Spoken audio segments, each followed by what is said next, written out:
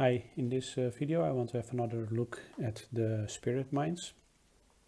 I just used a 2-hour march capacity boost that I want to show before I go into the mines, and this is if you have trouble reaching floor 5, and I understand some players have, which is not so strange because it's not so easy actually. It gets quite tough quite soon. You could consider one time using this, because if you one time reach floor 5, then the extra rewards that are available at floor 5 are unlocked, and you won't have to worry about those again, about reaching it, and next time you can just stop at the lower floor and start gathering there. I'm just going to use some, not think too much about it, just use some general troop boost. I don't think you really can go wrong there. Troop defense, troop health.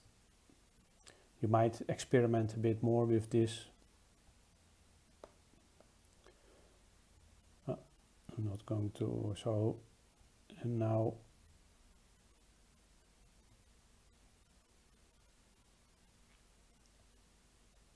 with this battle, this was already the tough one, I think. The thing is, you already have 110,000 troops against you, and that is probably very tough for most players. I'm currently already have my castle to level 22. My base march capacity without boost from items is 86,000, and then 110,000 maybe is still doable with better boosts, but with the extra march capacity boost that I had, my amount of troops was 100,000. I lost a bit on lower floors, so that's why I was a little bit lower now, 90, 97, 98. So if you have trouble getting there, what you might want to do is use this temporary troop boost, but you also just have to make sure that your basic march capacity is quite high, which you can mostly do by upgrading your castle, but you can also use your make sure your March of Fury airship talent is as a high level. There is research, there's also the talent tree that you can use. So if you really have trouble, besides using those items,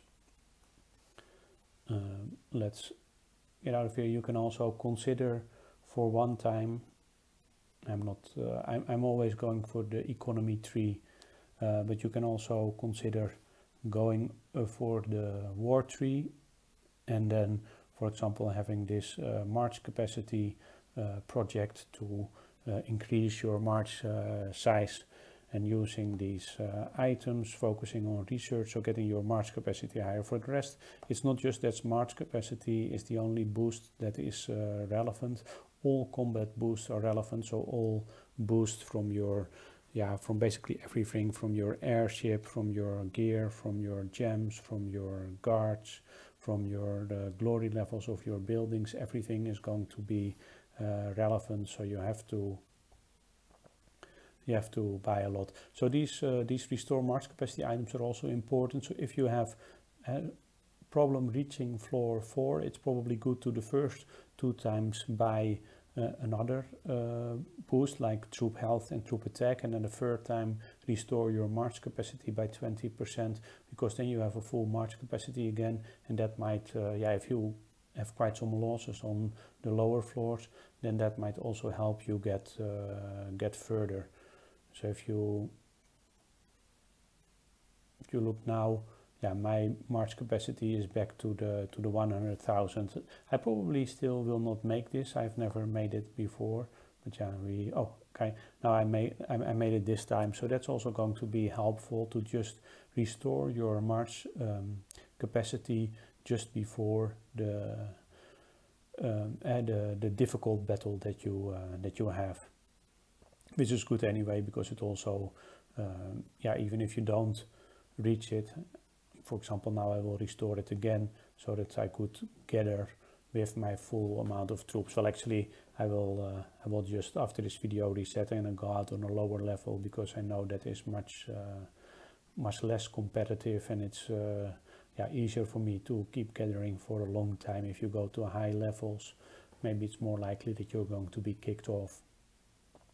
So keep in mind, if you cannot reach floor 5, do use options like these items and resetting your Lord talent tree to temporarily at least get a larger march capacity, and also focus on things like castle upgrades and other ways like March of Fury, like research, to get your march capacity up more on a more permanent basis. And keep working on your account. Go for those glory levels, those gems, those gears, and research to make your account stronger, your airship, so that you can have better boosts, which will also be relevant in the spirit mines. I hope this will be helpful for people to at least reach floor 5. I'm still struggling myself to get higher, but I just realized that it will be a lot of work. Interestingly, by the way, having your at least for floor 5, it doesn't really matter that much, it seems, what kind of tiers you have unlocked, because I had troop 7 tiers already unlocked and trained, but for the battle so far that I've used, I didn't use more than tier 6 troops. So that seems to be determined by the mining area, by the floor that you're in. Okay, hey, thanks for watching this video. If you have any questions and any suggestions or suggestions for other videos, it's always welcome.